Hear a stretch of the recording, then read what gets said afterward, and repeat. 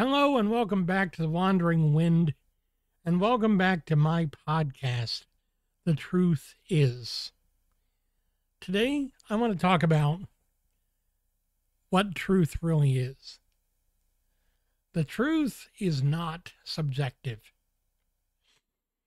In our world, we think to ourselves, oh, that's your truth, but then there's my truth. But really, when you get down to brass tacks, when you get down to the bare basics, when you get down to the foundation of the world, the truth is not subjective, and it's not up to you or me to determine what the truth is. That's a bitter pill to swallow, I know.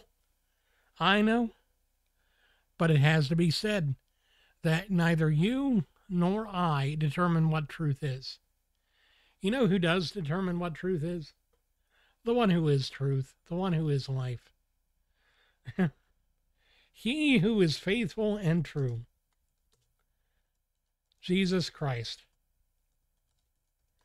You know, one of the things that I've read more than once in the Word, in the Bible, is Revelation 19:11. In fact, I want to go back to about verse 10. No, we'll start in verse 11, but I'll keep going. It says, I saw heaven standing open. Oh, this is out of the NIV, just so you guys understand. Verse 11 says, I saw heaven standing open, and there before me was a white horse, whose rider is called Faithful and True. With justice he judges and wages war. His eyes are like blazing fire, and on his head are many crowns. He has a name written on him that no one knows but he himself. He is dressed in a robe dipped in blood, and his name is, here we go, the Word of God. This is Jesus. This is a picture of Jesus coming in power at the end of days. This is a picture of Jesus, the Word of God, whose writer is called, who is called Faithful and True. He is not only faithful, he is the truth. He is the way, he is the truth, and he is the life. You know, later on in my series, I will be talking about how Jesus is the way. How Jesus is the way, and how sometimes it's not easy to follow his way, but that it is important that we do follow him. But the reason why I want to talk about the truth today is because, honestly, there are a lot of people out there that deny that truth is not subjective, that truth has an objective root, an objective source, and that source is Christ himself. You know, we see today culture, man-made culture, redefining what things are, redefining biblical and fundamental truths about the world. Oh, you want to talk about truths of the world and fundamentals? Talk about gender to someone who believes that there are 52 different genders. Now, I'm not saying that your expression of who you are as an individual can't be different from anyone else. I'm not saying that your choices can't be different from other people. But don't deny the simple reality that biology is biology, and whether or not you've got one thing or another is not something you can just say, no, I don't, and it happens. Because if that were the case, we wouldn't need these transition therapies and transition surgeries to go from one to the other. Instead, you could just say to yourself, I am a man, and if you were born a woman, then you just become a man, because that's how easy it is. Since it's not that easy, obviously, it means it wasn't meant to be that way.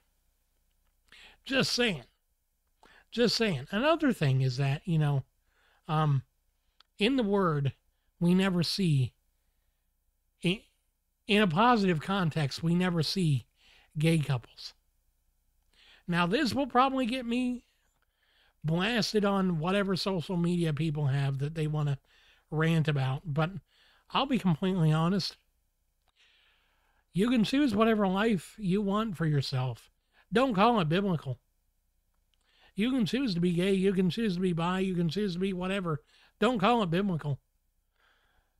And don't put a label on it like, oh, well, I'm just a different gender, because that doesn't, sorry, but that dog won't hunt. That horse won't gallop, you know. That math ain't mathin', buddy. That math ain't mathin', as the kiddos say. You can say all you want that, oh, well, I feel. Well, guess what? To quote Ben Shapiro, although I don't really agree with him either, facts don't care about what you feel. Facts don't care about your feelings. And the fact of the matter is, if you were born a male, you're a male. If you're born a female, you're a female. You can't change it, and you can't say it's otherwise, because it's not. Even if you change the outside, if you go back in your DNA, you're still a man or a woman based on what you were born like. Now, I get that there are quirks of nature where sometimes someone's born and they got both sets, but that's a very rare occurrence, and usually you can tell based on internal structure which one is the real one and which one needs to be chopped off. Just saying. But even then, you've got to realize that there are plenty of people in this world who accept facts as facts and say that, well, I was born a man, therefore I am a man. I was born a woman, therefore I am a woman. Now, getting away from the hot button issues and going even further, truth is not subjective, and that goes even further than just gender identity and politics when it comes to that. It comes to sin itself. The Bible calls anything that does not please God a sin. If you stole, you've sinned. If you cheated, you've sinned. If you've lied, you've sinned. If you had sex outside of marriage, you've sinned. If you've done something that's against the will of God, you have sinned. We see this time and time again in the Bible, where the people of God go against God's will for them, and they are called sinful, and they are called wicked. In fact, they have several kings that are called wicked because all they do is sin. Now, if the reality is that sin is real, and that sin is something that goes against what God's will is, and that that's the basic, bare bones definition of it, then what does that come to with us? It means if we do anything, however slight, however small, however insignificant in our eyes, that goes against what God's will would be for us, which, based on the new covenant, comes down to two things that are the root of everything good that we can do in God's way, in God's will. And that is love God, love others. And all the laws fulfilled in these two commandments. So says the Word of God. So says the I Am. So says Jesus Christ, you know? So if loving God and loving others fulfills the entirety of the law, then if I hate my brother because he's being a butthole today, I'm not following the will of God and I'm not fulfilling the law. If I love God but sin, I'm not really loving God. I'm loving my sin more than I love God. If I love God but only tolerate others, God doesn't say love and tolerate. He says love and love.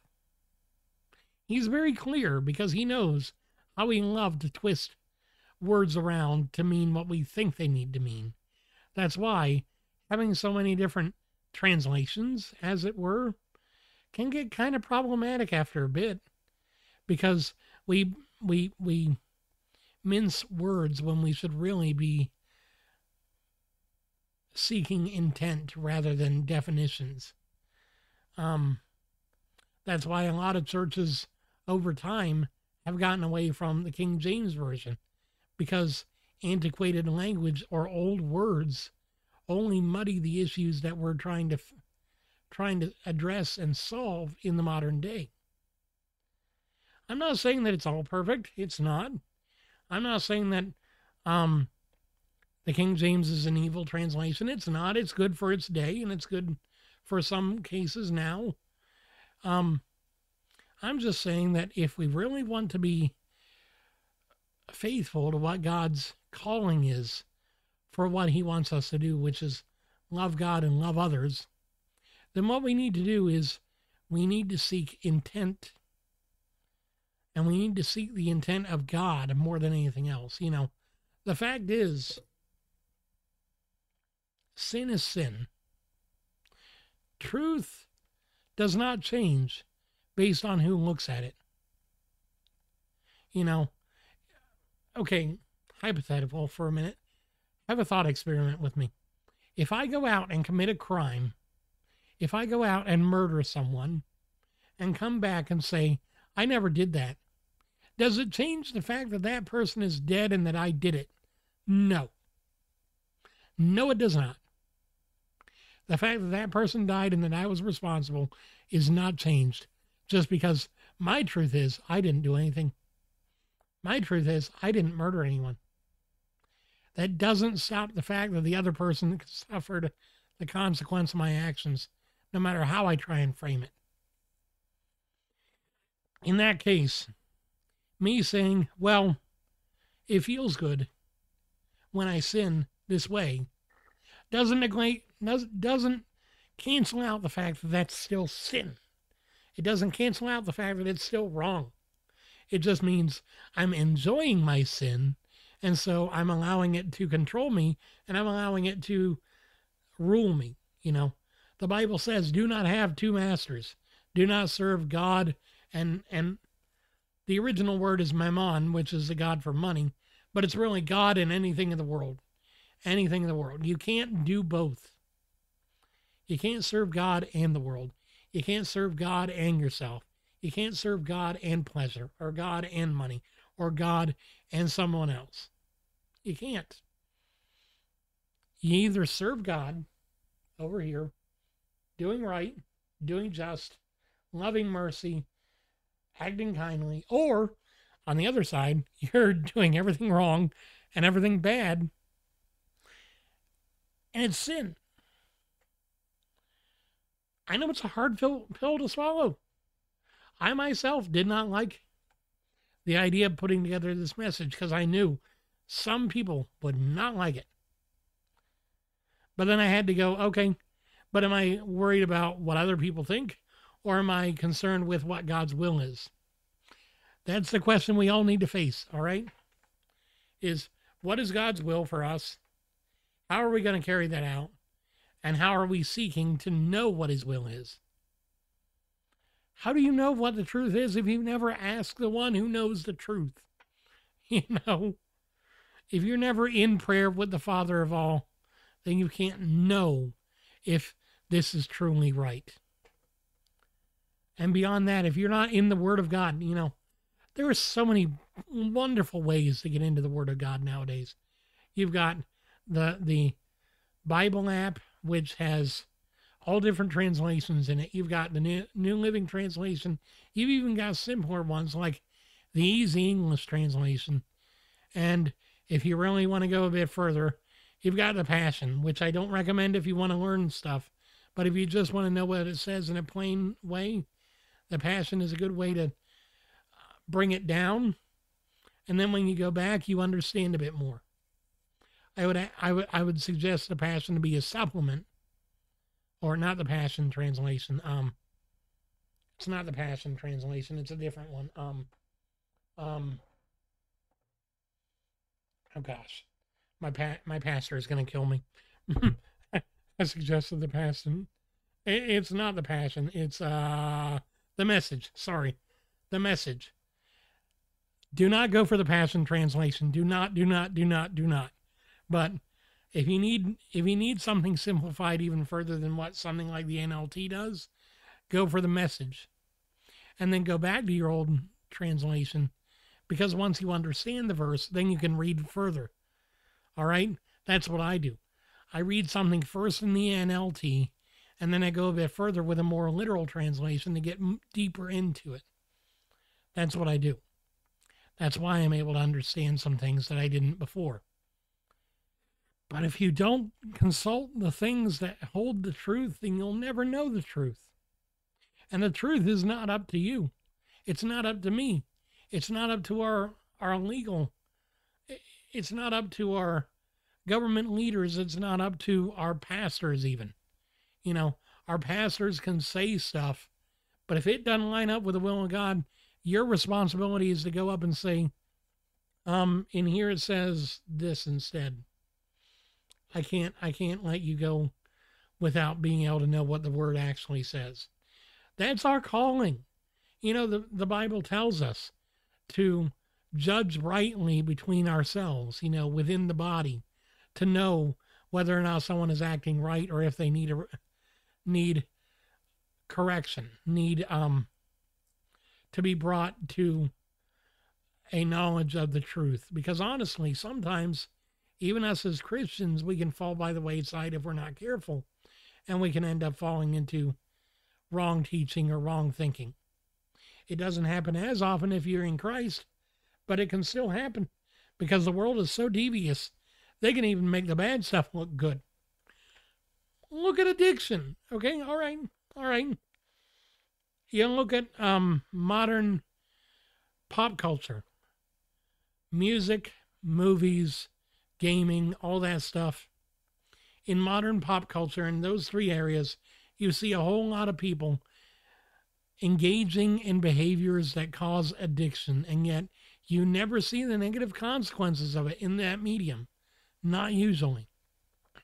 Or even if you see negative consequences, it's never to the extremes that I've seen in real life, talking with people that have been fighting this for 20 years and still can't win.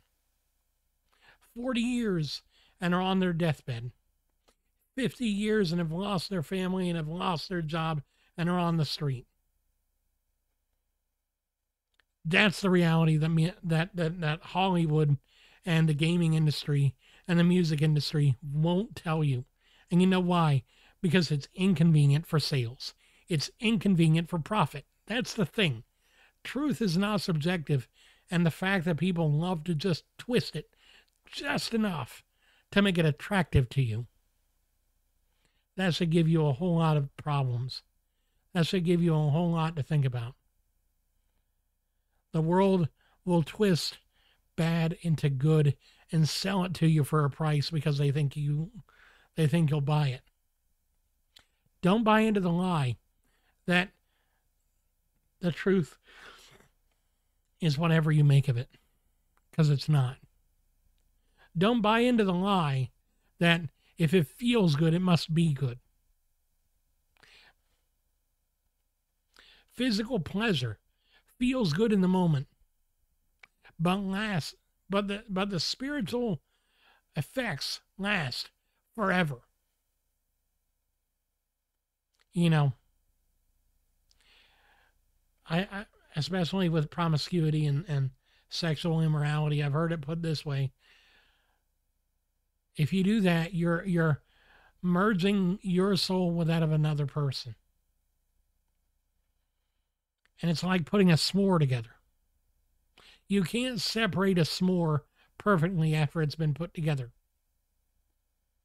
You're always going to have bits of chocolate with the marshmallow and bits of marshmallow stuck to the graham cracker and so on and so forth until there's nothing you can do to separate it completely from each other. Nothing you can do about it. It's not. The same is true for sexual immorality, especially. You're coming together as one flesh. And then when you separate that, it causes damage. It's not convenient to hear this. It's not. I know.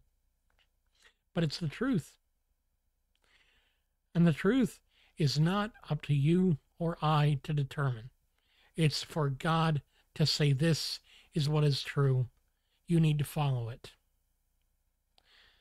And that is why I think it is so important that we as Christians especially continue to share what the truth is. because it's only going to get worse over time. It's only going to get worse over time if we don't stop it now. It's already gotten worse. It's already gotten worse. We've got the LGBT, but now we've got the P trying to come in. We've got